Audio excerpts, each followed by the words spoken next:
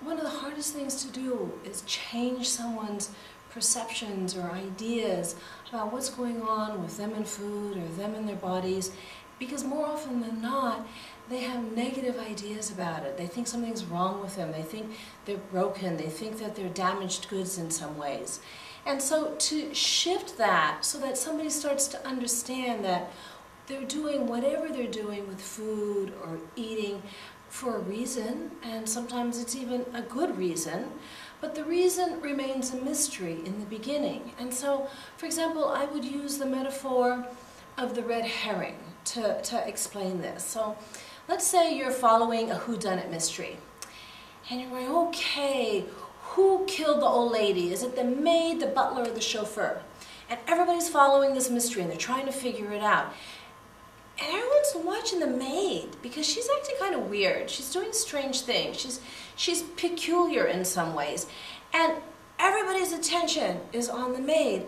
And at the end of the story, there's a twist. It was the butler who nobody suspected because everybody's busy watching the maid. So the problem with disordered eating or eating disorders is more often than not the food, the fat, the number on the scale is the red herring. It's the distracting element, and unfortunately everybody gets concerned about that to the degree that they're not paying attention to anything else. And so what happens then is the real issues, the real culprit never gets discovered.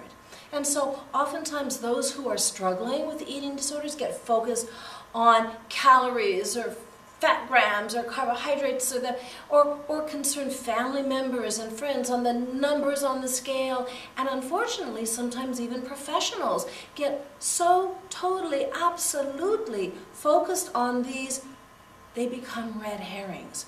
And the whole complete picture never gets discovered.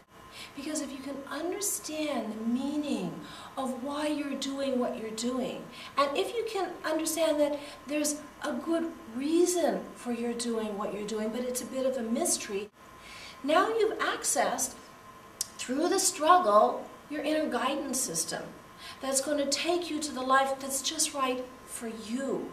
Not the life you should be living or the life other people want you to live, but the life that is the best fit for you. Why? Because it's what nourishes your particular hungers. It's what nurtures your soul.